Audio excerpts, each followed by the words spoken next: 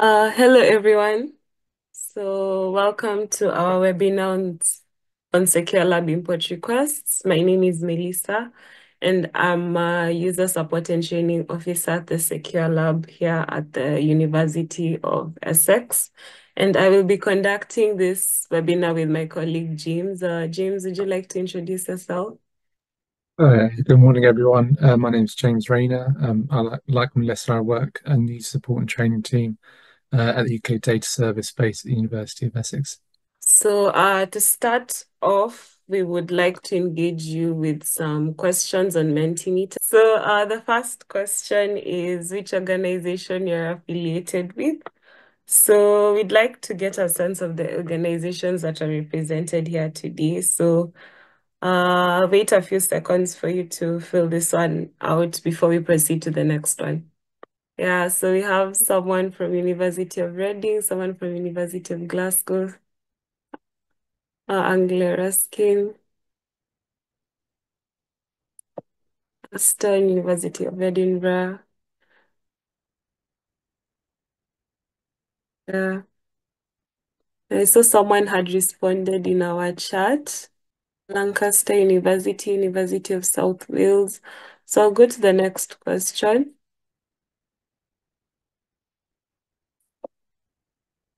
So what is your research topic? So secure lab users usually have diverse research interests and topics, so it would be really interesting to get to know what you're all working on. I'll just share the link again for those who've not accessed the quiz.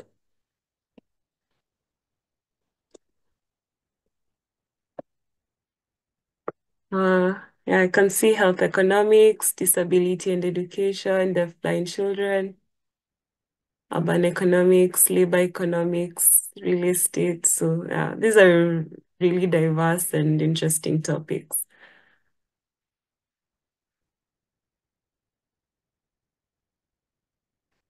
And this is so far education.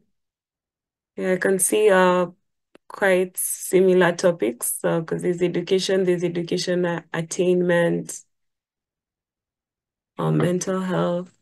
Okay, so that's good to know. I'll proceed to the next question. So what data sets are you looking to import into SecureLab? So we'd like to know what you'd like to work with in our secure environment. Household survey, LSYPE. I'm not sure what that stands for in full. Call election data. I believe I've seen something similar to this. So I was conducting some input requests in the past. So I'll go to the next. Oh, MCS linked education administrative data sets. That's also a very popular data set. I've seen it before. Millennium cohort data set. So what software or tools would you like to use in SecureLab? So we have various tools and softwares that are available in the secure environment. So it would be, if you could tell us which one you'd like to use, that would be great. R, Stata. It seems R and Stata are the most, or SPSS. Yeah, so iron state are usually very popular, so it's good to know that there are people who are also using SPSS and someone would like to use MATLAB or latex. That's good. So thank you for engaging us with that quiz. I'll proceed with the presentation. So on to import requests. So the first thing that you need to have when you're requesting to import anything into SecureLab is to know your project ID number. And you can find this by logging into your UKDS account. And then you click on the data button on the left-hand side of the screen. And when you click on this button, the project button will appear just below. And then when you select that, you'll be able to view a list of all your projects, and their titles will be hyperlinked, so you can be able to see more about the project. And then next to the project title, you will see a 6-digit number. So this 6-digit number is the project number that you're going to use when you are requesting to import anything into SecureLab. You'll put that number in the import request form if your import requires a form, and you will also need to put this number in the Zen2 notes section. So there are two main types of import requests. So we have those imports that require a form and those imports that do not require a form. So I'll speak on those that do not require, and my colleague James will speak on those that don't require a form. So those that do not require are documents, R packages, Python packages, data ADO files or packages, and syntax files. So onto those that do not require an import request form. So documents and syntax usually follow a similar procedure. So as I've mentioned before, these ones don't require an import request form. So all you need to do is to send the file to us via our Zen2 service, and make sure that you've provided the 6-digit number, as if you don't, the 6-digit project number, as if you don't provide this number, we won't be able to complete the process on time. And please ensure that you've removed results, figures, statistics, and data from these from these files, and also ensure that no file paths associated with SecureLab are in the syntax files, especially if your syntax is from an older project, as this is something that has occurred in the past. So please make sure that there is no file path in your syntax file. Yes, and for our packages, we have 3 main methods of installing our packages into the SecureLab environment. And all of these methods have guides, which are in the guide to working with our packages in the SecureLab folder that's located in the reference drive. So the first method is manual installation. So this one involves installing from the R packages folder, which is in the reference drive, and all the instructions are in this file called the SecureLab Working with R Packages manual installation guide, sorry.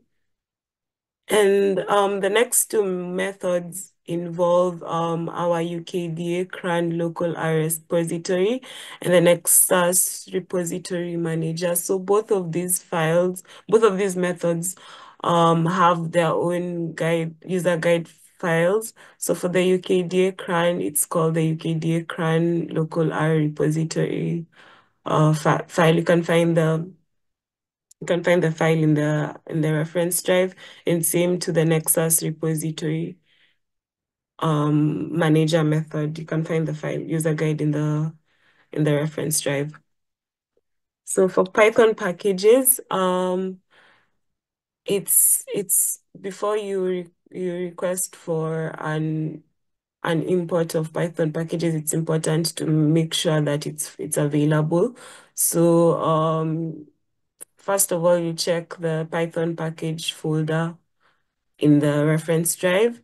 And for us to import this Python packages, if you find that the Python package is not in the folder, you will send us an email informing us that you'd like to use a specific Python package, and make sure that it's important for you to make sure that this package is available via the official Python repository, as this will help us ensure that the package is free of malware, and also to verify that the package does not contain any data, as we usually import Python packages manually because CRAN, PYP, and Conda are not usually considered safe external sources. So guidance on installing Python packages within SecureLab are found in the reference drive. And yeah, so you just look at the user guide and follow it to install the package in your environment. And so if the package is not available in SecureLab, when you're sending us the email, please specify the package that you would like to have installed and what it will be used for, and why the available packages that we have are not sufficient. Yes, and for Stata ADO files, um, first of all, if you want to import some Stata ADO files into the SecureLab, it's good practice to ensure that it's not available there, as some users usually come and request before checking if the ADO file is available.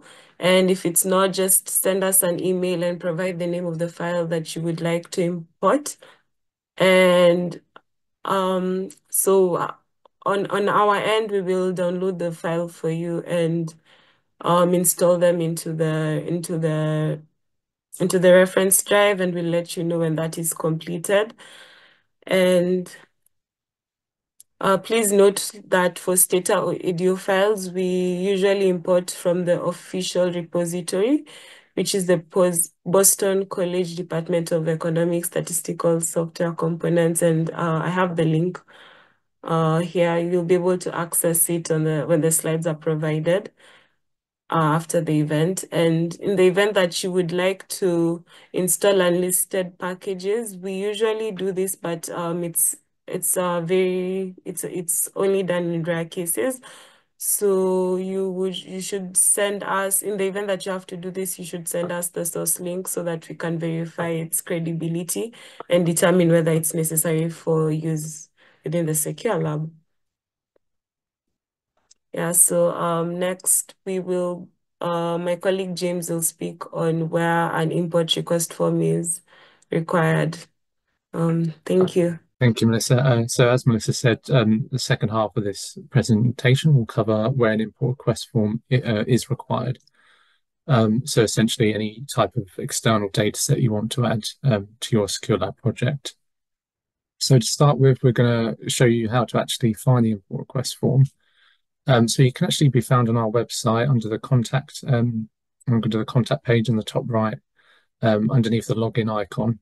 And if you scroll down a bit further under Get in Touch, you'll see a link to the sort of hyperlink where you can download the import request form.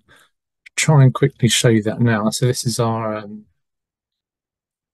the UK Data Service website, and underneath Contact on the right here, if you just click on that and scroll further down, section Technical Issues and SecureLab Import Queries, there's a specific page here on SecureLab imports.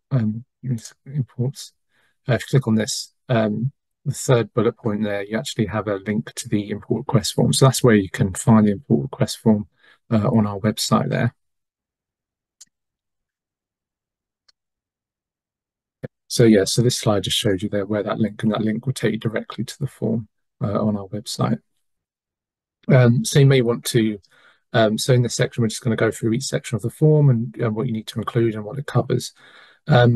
So this first section, section 1 of the form, asks you to provide your SecureLab user details. So the main point for this one is just ensuring that your information is correct. So like your name, your email address, and we need to make sure that the email you provide matches the institution that you've submitted with your application. Just make sure that your all project titles included, as well your 6-digit project number that Melissa mentioned at the start as well. And just make sure that if you have multiple SecureLab projects, this is for the project that you actually want the import request to go to. So section 2 is a bit slightly different. So this is a section we've recently changed. So if you've used the import request form in the past, you might have seen slightly different data types here. But these are the new data types we have at the moment. So you have to classify your external data set into one of these 4 types. So the first one is open data, original data. So this is, it could be an open data set that's, entirely original that you've taken from an open source. So maybe It's a data set you've taken from the ONS website, completely free to access, and you just want to add that into your SecureLab project. So that would be an example of an open data, original data import. This next section is sort of open data derived or bespoke. So in this case, these are data sets where you may have taken an open data set, but then you've sort of added to it, or maybe you've created some derived variables. You've added to it in some way. So therefore, it's not strictly the same open data set, as it would be classified under the first bullet point there. It also includes data sets, maybe, for example, from the NOMIS website, where you actually have to specify certain variables if you're creating a sort of bespoke version of maybe a larger open data set. If you're specifying certain variables in that data set to get your download, that would be, a bespoke open data import. So that would be classified under this data type as well. The third one is non-open data, original data import. So this is data completely in its original form, and you've obtained it from non-open sources. So it could be a data set you've had from a third party, for example, where there's a certain license to gain access to that data set. So basically any non-open data. And this last point here is non-open data, whether it's derived or bespoke. So this could be data that you've created yourself or you've created with colleagues, and it's not under that open license again. So those are the four sort of new types. Once you start, submitting a pull request and you understand the different types, it gets a bit more simpler and makes it more efficient for us to process the request. So that's why we've sort of updated the data types to how they are now. So as well as classifying your data into one of those four types, in section 2, you also need to give some information about the data set. So this is really important. So we need to know the title of the data set and where the data actually has come from and who the data owner is, who created the data set. You also need to describe what the data set is, describe what's included in the data set, basically and what its purpose is. You'll also need to provide a variable list. So that's, each variable in the data set, we need to know what the data set contains essentially. So you can usually provide this in a separate, Word document or a separate file along with the import request form. And you need to submit both the form and this variable list using the Zen2 service. And you can also list the variable if it's quite a small data set, there might be a small handful of variables. You can list them on the form if they do fit on there. But if not, then, as I said, please do submit a new file for the variable list.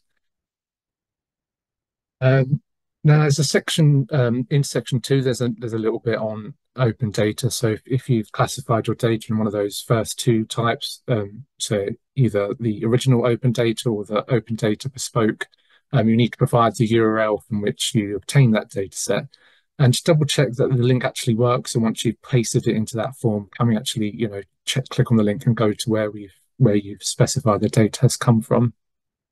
You also need to provide a brief summary of the license conditions. So usually with open data sets, it's shared under an open government license or Crown copyright license. So it's sort of free to use and share. And you just need to provide a link to that license as well, just so we can double check that applies to your data set.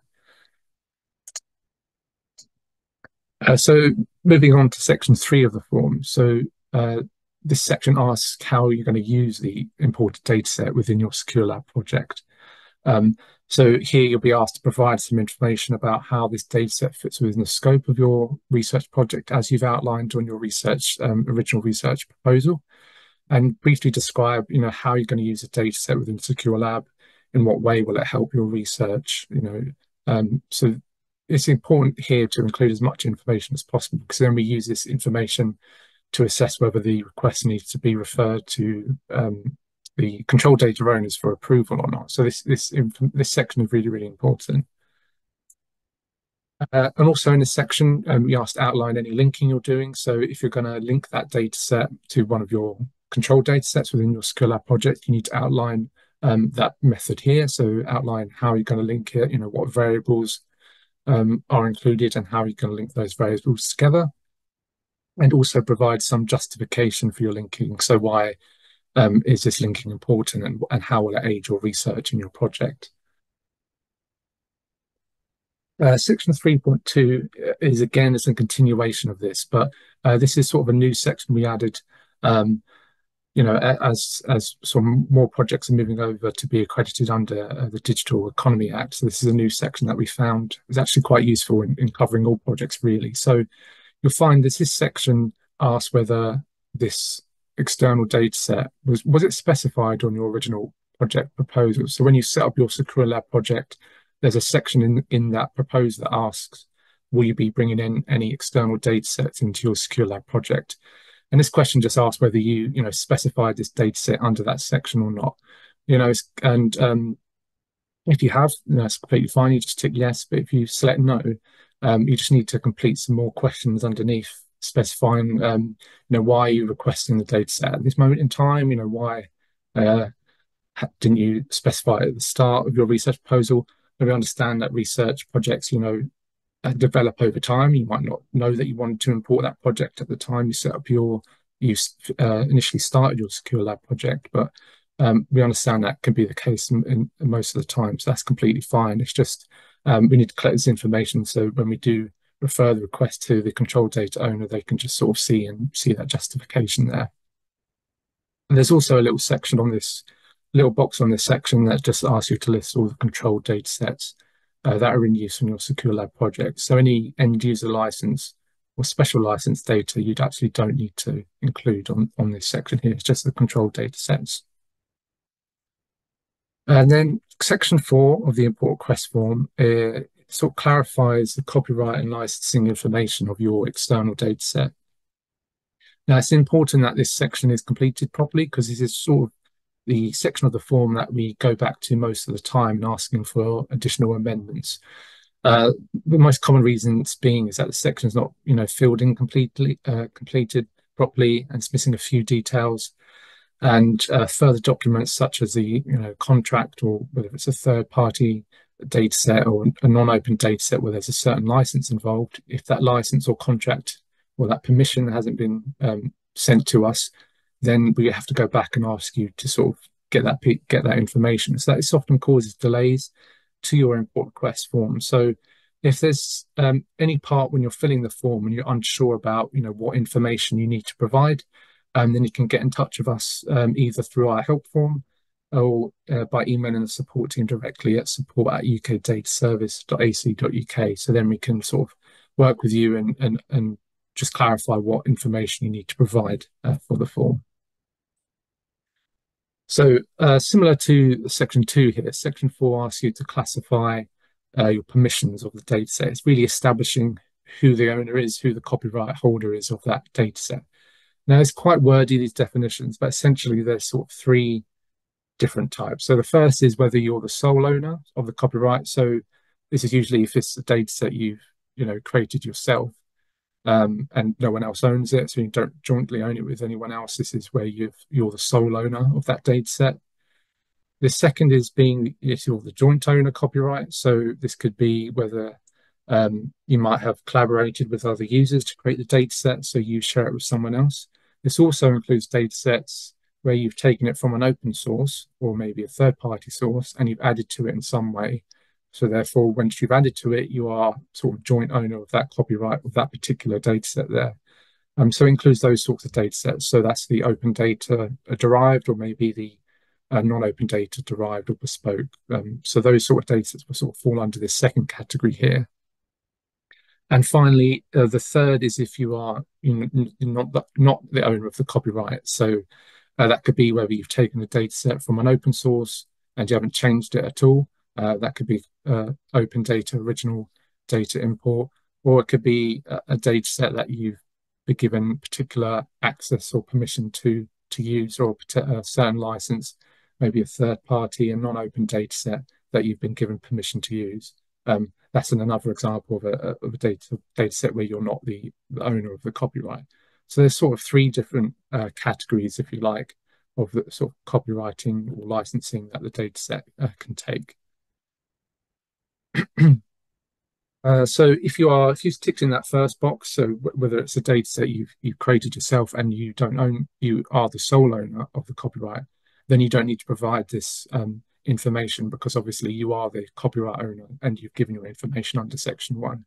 So Section 4.1 asks you to give the information of those other copyright owners. So you need to give the information, the details of the data owners from all the other sources. So if you've used multiple sources to create the data set, or you've taken it from maybe just one other source, you need to give the details of those copyright holders. So that's just the name of the data owner, the position, or if they're a staff member, what institution or organization they're from, and their email address there as well. This also includes derived open data. So if you selected that second option of being a joint copyright holder and you've derived some open data, you don't need to provide any additional evidence here, but you just need to ensure that you've included all the details under that Section 2 section for open or derived open data, which is to make sure all the links work and you've given the links to the licensing terms. So whether that's usually open government license, just make sure that the licensing terms and conditions apply to your data set there. So for other types of data sets or other types of data imports where you've been given permission and you're authorized to use that data set. So this is usually where you've taken a data set from maybe another organization or maybe a researcher at another institution, and they've given you explicit permission to use that data set. We usually accept this permission. It could usually be in an email. So it's just I give permission for this user and all members of this project to use this data set within SecureLab, for example. Or it might be a formal contract. If it's maybe a business or something, they might have a more formal contract. Usually permissions we see is just normally in an email. You can just send that copy to us. As long as we have that written permission, and then we can say, well, you have permission to use that external data set within SecureLab. Now, finally, this section of the form, these reflect the different data types you would have selected in Section 2. So this is just making sure that you understand what pieces of information you need to provide for each data type that you've selected. So it's basically to make sure that the section you select here matches with the data type you've selected under Section 2. So for open data, original data, so you're confirming that the data in its original form and it's obtained directly from the open licenses. So for that open data, derived or bespoke, so you confirm that is a derived or bespoke open data set, and you've given the sources available under open licenses, and you've also given that variable list as well via Zen2. And then for the non-open data types, whether that's original data or the non-open bespoke, that you've given that necessary email evidence. So that's usually email permission or a contract, that permission that you can use that external data set within SecureLab. So it's just making sure that we have all the necessary information before you proceed and send us your request. And if there's any point, especially on this section, if there's anything that's not clear or you want further guidance on, or you're not sure what you need to provide, just get in touch with us and then we can sort of advise you on that as well. Finally, the last section of the form is asking you to just sign it and make sure you sign the data correctly. So you can either sign it electronically, you can sign it by hand and scan it back in, and then you can send the form to us. It's important here that you do not send your data set at the same time you send the import request form to us. So once you send us your form, then we review it and we make sure that all the permissions are correct. And if there's anything we need to go back to you about, then we just get in touch with you and go back to you. But once we've completed our checks on the form and we ensure that all permissions are in place, then we'll ask you over email to send us a data set using Zen2. But you'll get an email notification on that once we feel it's safe to do so. But we have to complete the checks on the import request form first. So that's just a reminder. So please don't send your data set at the same time you complete your form. Send your form first, and then we'll let you know when you can send the data set to us. just want to highlight these pages here. So you'll get a copy of the slides later on today. And these resources here are sort of good places to go if you want any further help or guidance. So we have our help pages on the UK Data Service website. So if there's any process you're unsure about, you'll find information on that on the help page. We have our SecureLab FAQs, which cover, common questions that are asked about SecureLab. So those are covered under the FAQ section. We have the UK Data Service SecureLab user guide. So there'll be information about imports in there, but also about SecureLab projects in general, as well as we have a guide on submitting import request forms and data. So this will tell you how to use a Zen2 service to send us your import request form, but also your data set and also any other files like your syntax files or document files that you want to import. We do have a guide, so this is the Zen2 guide there. We also wanted to highlight our SecureLab drop-in sessions. So one day a month, we do run some sessions over a 1 hour period on a particular day. So these are just 4 15-minute sessions. It will just be 2 colleagues from the support team on a Zoom meeting. And you can just book the session in advance, and it gives you a 15-minute slot to just jump in and talk about any queries you may have about using SecureLab, or if there's any process you want us to talk through. Because some queries and instances are a lot better if we can talk through them face to face rather than just over email. So I think all of these sessions are still available. So if you follow these links, you can go ahead and book the session that you'd like to attend. And if you once you do book the session, if you just put a little note about what you want to talk about in advance, that gives us a sort of a heads up and we know what the session will be about. But yeah, so I'll just put this on here just in case you want to book any of these. Once you select the link, you need to enter the password SecureLab to proceed onto the particular Eventbrite booking page. So they're all booked through Eventbrite. But if all these slots are taken, just email us at support@ukdataservice.ac.uk and we can create more time slots if needed. Okay, thank you very much for attending today.